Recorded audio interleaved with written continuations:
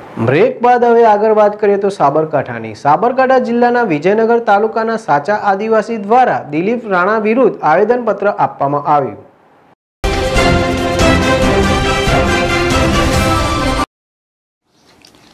સાબરકાંઠા જિલ્લાના વિજયનગર તાલુકાના સાચા આદિવાસી દ્વારા શ્રી દિલીપ રાણા IAS હસ્તકનો આદિજાતિ વિકાસ કમિશનરનો વધારો હવાલો રદ કરવા અને રાજ્યના ગેર આદિવાસી સમાજ દ્વારા જનજાતિ આદિવાસીમાં ખોટા જાતિ પ્રમાણપત્ર મેળવી સરકારી નોકરી કે અન્ય સરકારી લાભો મેળવતા હોવાના કિસ્સા ધ્યાને આવતા આજરોજ આદિવાસી સમુદાય દ્વારા વિજયનગર મામલતદાર શ્રી PG ચૌહાણને આવેદનપત્ર આપ્યું હતું.